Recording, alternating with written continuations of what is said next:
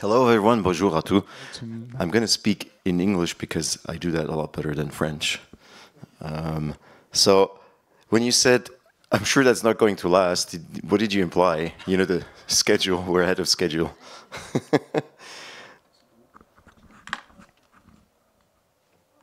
So, all right, thanks very much. I would like to tell you a story. So this is about 6-7 years ago. I was walking around in the office in the hallway and I ran into a friend of mine. His name is Marcus. Back in the day when you could actually still run into people because some people were at the office. And I said, hey Marcus, what's going on? What are you working on? And he said, well, you know, we're working on this translation component. It translates this from here to there. And it's really interesting, very challenging. And I said, oh, that's interesting, translation component. Have you talked to your neighboring team right next door to Andreas? Because I think they're actually working on the same thing or something very, it sounds to me, it sounded very similar, a translation component of some kind. And he said, yes, actually, I have. We have spoken to each other. And we looked and we said, if we just generalize both of our components a little bit, then we can both use it and save ourselves time and effort. And I said, that's great. You know, the reason why he told me this is because I was already one of the people running around in the office and evangelizing open and inner source. And so I said, how's that coming along? And he said, well, okay, so we went to our product owners, and so product owners is a business partner in one department of the big corporation Mercedes-Benz. Yeah, so Marcus spoke to his product owner there and made that proposition, and Andreas, he talked to his product owner over there. And they introduced the idea of combining efforts and saving time and money. And the product owner said, oh yeah, that's a good idea. Yeah, but yeah, let's not do it anyway. Okay, wait, why? You said it's a good idea. Yeah, but you know, then we will have to talk to the other team a lot, and there's going to be a lot of communication overhead. And we have the budget. We don't need to save money, right? Okay, wait a minute. Maybe don't need to, but it's still a good idea. Yeah, sure, but also, you know, in all fairness, so this shows that the mindset wasn't there yet for sharing, for doing inner source. And in all fairness, we also didn't have the prerequisites really, because for one, the legal prerequisites weren't there, and for two, the technical prerequisites weren't there. Legal meaning we had contracts, you know, within the corporation, intercorporate contracts with one department, and they had the exclusive rights to code. We weren't even allowed to share this with another department, which is another entity, right? And so you couldn't. And that's kind of stupid, right? Also, we didn't have the technical prerequisites because it was not all on one platform. It was, they used GitHub, they used GitLab. This is Stack. Sorry, now I'm missing the name. Yeah, one of the other platforms, okay? And oh yeah, Bitbucket, that's what I was looking for. And so everybody used different platforms. So sharing would have been possible, but difficult, okay? So clearly this is not a very desirable situation. And I was one of the people, as I said, running around evangelizing usage of inner and open source. And we would use stories like this to motivate this with the senior executives and say, look, we need to do something.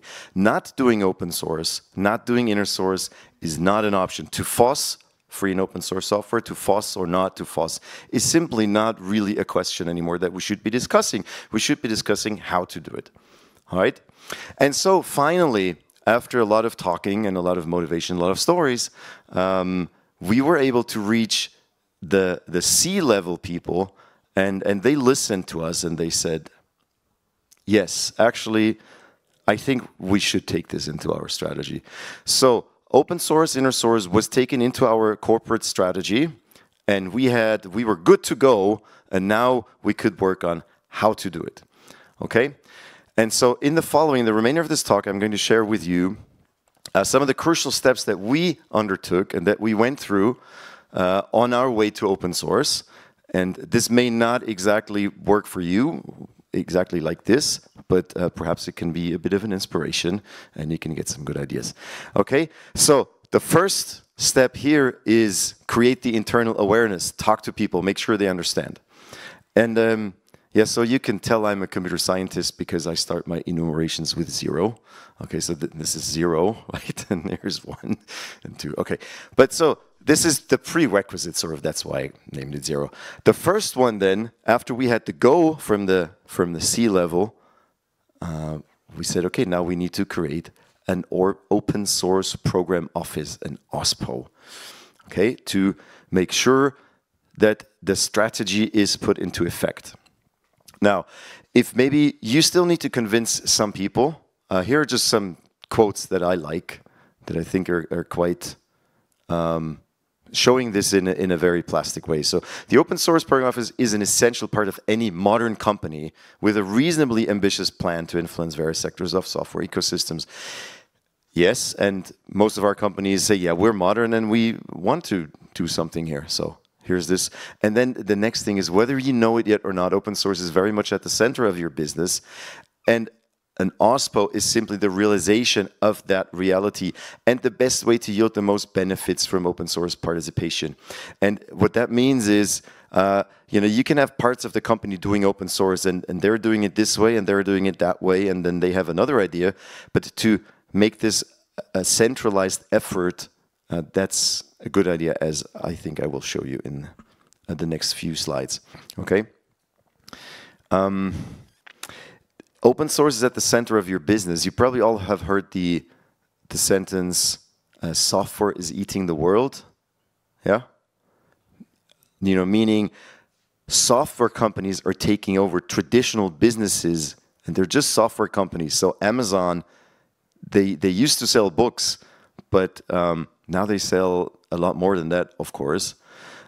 They put a lot of regular old-fashioned bookstores out of business by selling stuff online. And they're a software company.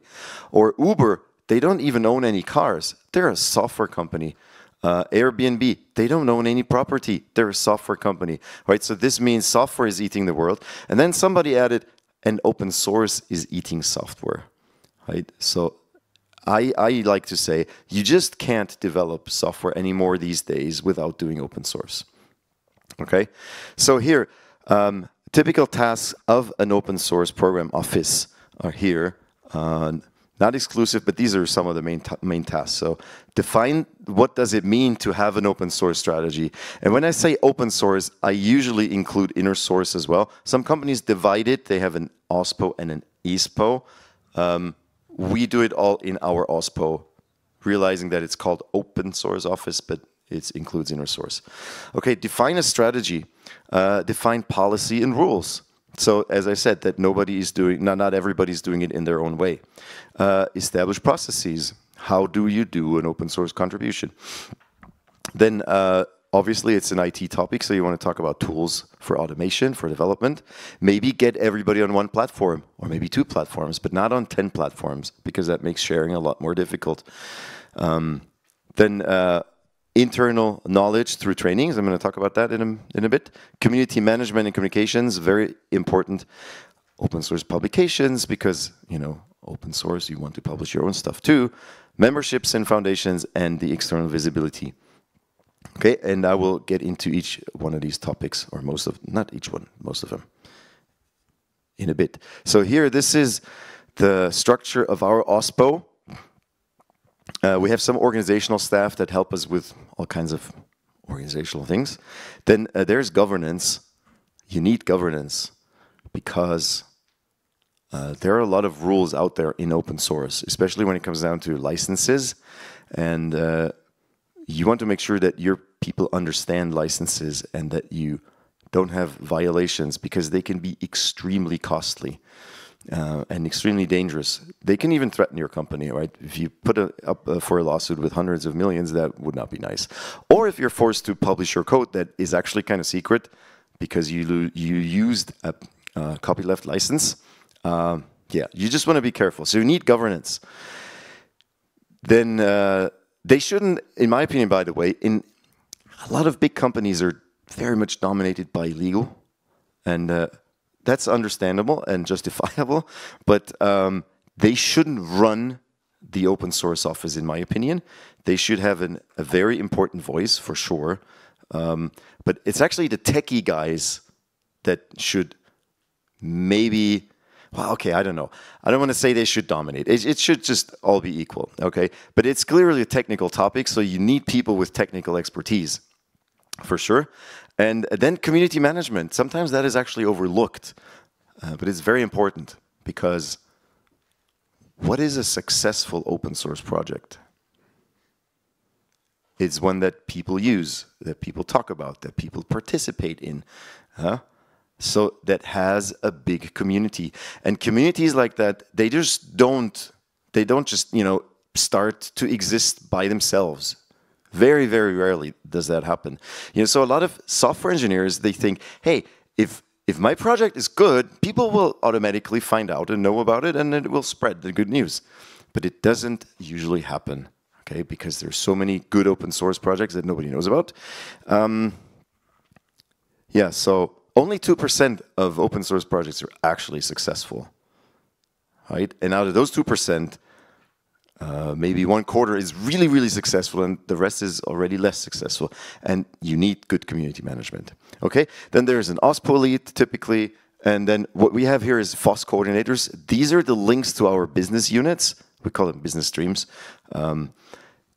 We can't answer all the questions that our internal community has about open source, because it's just overwhelming. It's too big. So we have the FOSS coordinators. They talk to us, and they are a part of their business units.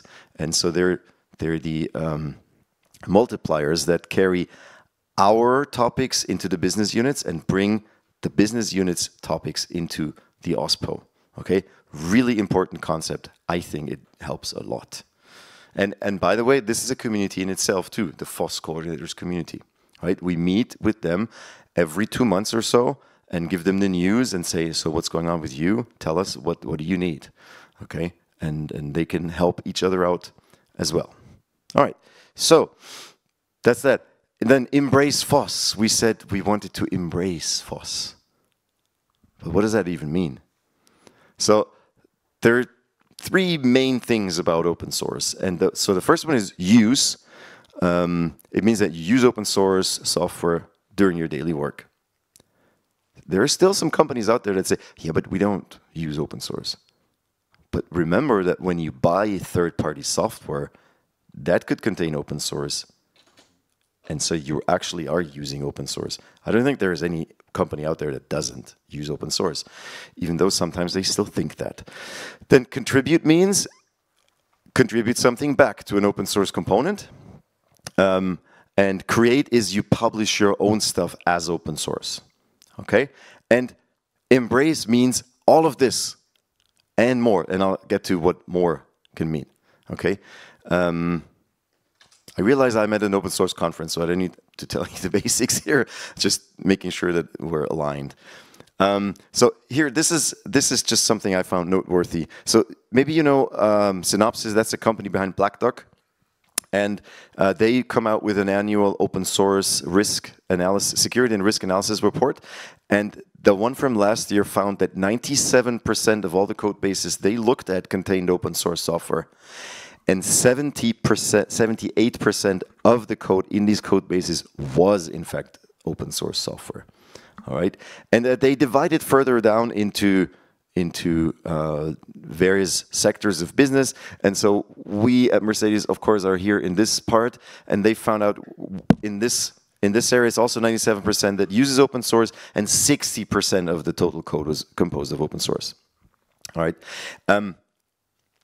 They also found, just as a side note, 60% of the code had open source vulnerabilities.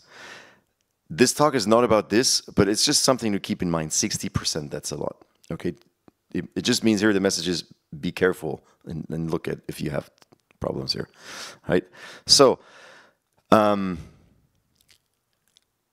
talk about contributions and publishing your own code as open source. Because a lot of times companies, they just consume, but they don't contribute back. Because they're like, well, you know, it's free, we can use it. Why should we invest time, money, and effort to contribute back? Well, for one, it's the right thing to do. Yeah? And it's just being nice. If you consume, you know, give back. However, that's the least of reasons, actually. And when the economic times get tough, things that are nice to have or the right thing to do are the first things that get dropped. But you shouldn't drop this. You know, right now, economic times are looking to get tough or are already tough. The reason why you should still contribute and publish your own stuff as open source is this here. There are more reasons, but this is one of the most compelling ones, especially when you talk to senior executives about budgets. So Frank Nagel is a professor at the Harvard Business School, and he did a very extensive study and found out that companies who actively contribute back benefit twice as much monetarily as compared to companies who only use open source. That is interesting. And the reason is because when you contribute, you go through a feedback process with the open source community, with some of the brightest minds out there in IT. And this is basically an internal training program for your engineers, right? Because you get challenged not just by your team, who are probably really good, but by a lot more really brilliant people out there in open source, right? And this makes you better and better. And this is not a one-time effect only. This is something that keeps giving as you go along, okay? So I found this a really good reason. So more reasons why you should embrace FOSS. We made a little video. It's 2 minutes. I'm going to show you the video. It's just 2 minutes. The guy here behind me, that is Jan Brecht. He's the CIO of Mercedes-Benz Group, and he's very fond of open source. So he supports it and he likes it, and he always tells us, do open source. And we did this little video for a senior executive management meeting to motivate why open source is good, and just so a summary, why should you embrace FOSS? Okay, I hope the sound is going to work. Let's see. 2 minutes. Sit back and watch the video. So why should you embrace FOSS in your team? Well, for one, he really likes FOSS, so you can make him happy. But that shouldn't be the real reason behind it. Let me give you some pointers. Innovation nowadays happens to a large degree in the FOSS domain. Therefore, doing FOSS can speed up our access to innovative technologies to be at the forefront where automotive goes digital. Second, with FOSS, we are achieving a much higher efficiency in software development. It fosters reuse and it's cheaper and easier on your engineer. You save yourself time and money, and you can go faster and faster. And this will give us the freedom to focus even more on our USPs. Also, it's in your own best interest. By being active in FOSS, and not only use it, you can steer open source projects in the direction you need them. Contributions are the currency of open source. It is how you provide influence to the project your business depends on.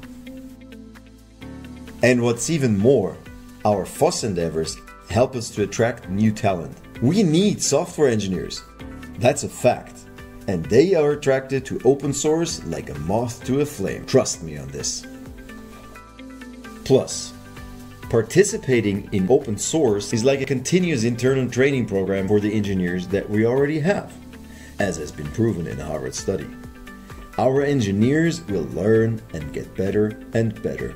And this isn't a one-time effect only, which merely occurs at the beginning. The advantages of the learning process will keep going on, over and over and over again.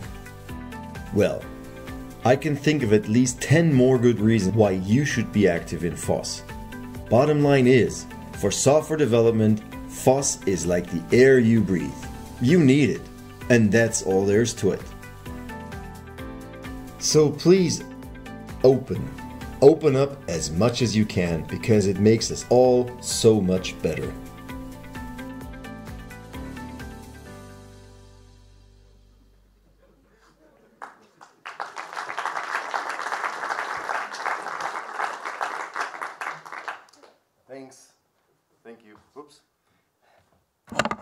Thanks. So, in case you were distracted, this is what I said.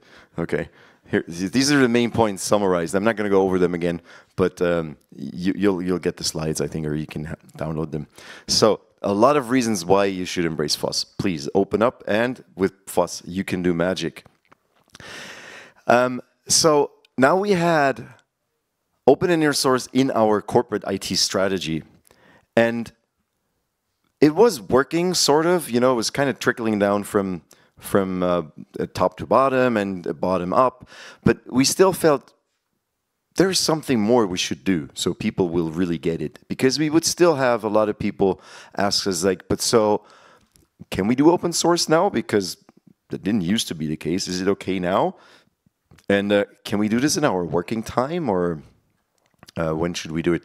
Because that also didn't always be the case, right? So sometimes engineers would go home and with their private accounts contribute something to open source so they could use it the next day for their work. And that's clearly not good and intended, because it's against working laws. And if you do something for the company, you should, that's of course on company time, right? And so we wanted to do something a bit more radical to give our engineers the security and the mission. And so we wrote the FOSS, the Mercedes-Benz FOSS manifesto. So a colleague of mine, Basem Vazege, and myself, we wrote this, and it is a set of guidelines which show the importance of FOSS for a modern tech organization. And it has 3 parts. I'm going to show you these 3 parts real quick. And the goal is to facilitate the cultural change in the company, because a lot of times that's more challenging than the rest. All right, and it doesn't only give our engineers the permission to do FOSS, to be active in FOSS, but it actually actively sends them on that mission. All right, so here's the preamble. This is just sort of to set the stage and give the whole thing a solemn note. So it says the Mercedes-Benz FOSS Center of Competence and the CIO, showing that this is endorsed by the very top. So our CIO, he actually even showed it to the Daimler Board of Management, Ola Kelenius, and the other board members, and they endorsed it as well. So we're good to go. And so here, resolved, blah, blah, blah, have decided to establish these FOSS guiding principles. If you have ever read the Treaty on the European Union, maybe this is a bit familiar, because I looked at that and I kind of, wrote it a little bit similarly. Because who hasn't read the Treaty on the European Union, right? Everybody should. Okay, but anyway, so here, this is this. And then now, the important parts, company principles and employee principles. So the company principles here, first, says, Mercedes-Benz shall support and encourage its employees to use, contribute to, and create FOSS projects both in open and inner source endeavors. Very important. So I realize that FOSS, doesn't actually say inner source, and this is kind of a funny wording, but we juggle around with a lot of words, so this is good. And then, so number 2, Mercedes-Benz shall allow the appropriate time for its employees to participate in FOSS. Okay, if you work in open source, it is working time. 3, Mercedes-Benz shall encourage and facilitate learning and advancement. I think that's probably pretty clear. Obviously, you should learn in advance. Sometimes, especially again in tough economic times, say CFO, the Chief Financial Officer, says, but what if we send our people on expensive trainings and then they quit the company? Yeah, to which the answer is, what if you don't train your employees and they stay? Right? So, you got to take risks sometimes. 4, Mercedes-Benz shall promote visibility in open source communities. For example, this one, or members and foundations. I'll get to that. The employee principles. An engineer shall look for open and inner source alternatives before writing custom code or using proprietary alternatives.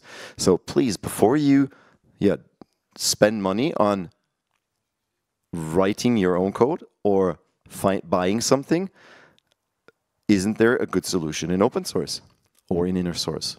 So it used to be make or buy when you needed new software. Now it's FOSS, make or buy, but FOSS first. Yeah. 2, an engineer shall strive to be active in the inner source communities. And 3, An engineer shall contribute to open source projects within the scope of the day-to-day work. So if you really like Minecraft and you want to contribute to Minecraft project, maybe that's not in the scope of your day-to-day work, but if it is, fine, you know, go ahead and do it. But it should be kind of work-focused, but usually it is. And then 4, that's a brief mini code of conduct. An employee shall act responsibly in open inner source communities. Remember that how you behave out there will reflect back on the company as a whole. So in short, be nice. Okay? And so you can find the Mercedes-Benz FOSS manifesto here on this webpage. Here in Manifesto, we have put it under Creative Commons 0 license, the least restrictive license. There is a link to a GitHub repository. You can, if you're interested, you can take this manifesto for your own purposes. You can do with it anything you like. You can change it, add stuff, leave stuff off. You don't have to credit us. It's yours, public domain, okay? And nicely enough, 2 big companies already have taken it over. So that's Continental AG, which is a big automotive supplier, one of the biggest in the world. And they have, at the beginning of this year, published the Continental Automotive FOSS Manifesto. They have taken this as a blueprint, ours as a blueprint, and then changed it and adapted it to their corporate values. And now it's the Continental Automotive FOSS Manifesto. And Siemens, they just did this 3-4 weeks ago and published their Siemens FOSS Manifesto. And so I think this is really cool. Hopefully more and more companies can adapt it because it really sets a sign, you know, they publish it and then they show the world we are committed to open source. Okay? 4, train your employees. So there are a lot of open source trainings out there that are really good. So I'm not telling you to come up with your own trainings necessarily for the general content, but maybe it's a good idea to train your employees towards a bit more company-specific content. Okay, and that's what we did. We developed these 5 trainings, and they're called we're automotive company, so it's the driver's license for FOSS, right? Awareness, that's for everybody.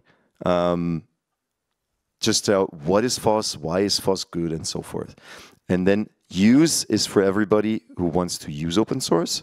Contribute if you want to contribute back, because there's some additional things you have to take into consideration. And then create if you want to publish your own open source stuff.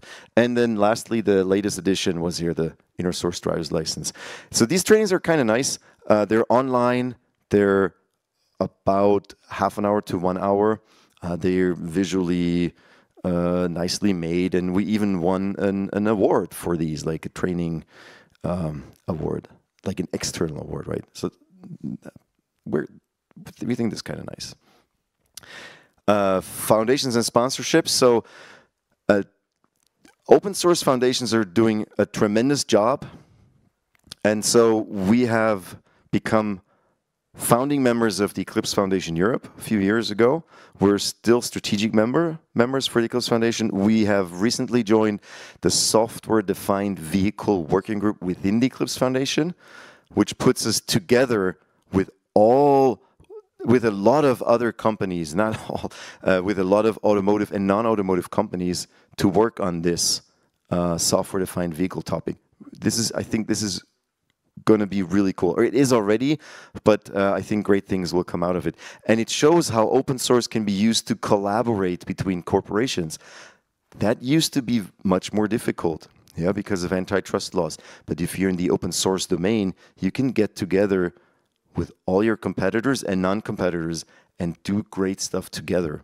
Yeah, things that are not competitively advantageous, you know, meaning as an automotive company, we will not bring our autonomous driving algorithms there, yeah, because that's how we try to make money. But general stuff that everybody needs, why should everybody develop this on their own? It's just, let's do it together, and it will be for the benefit of everyone. Okay. Then we're members of the Linux Foundation, Cloud Native Computing Foundation, within the Linux Foundation, and a few more. So foundations are a great thing. Right? Then we do FOSS sponsorings. This is the, embrace all of this and more. Yeah, foundation memberships. Here is sponsoring. So I need to stop. Okay, it's actually just a couple more slides, right?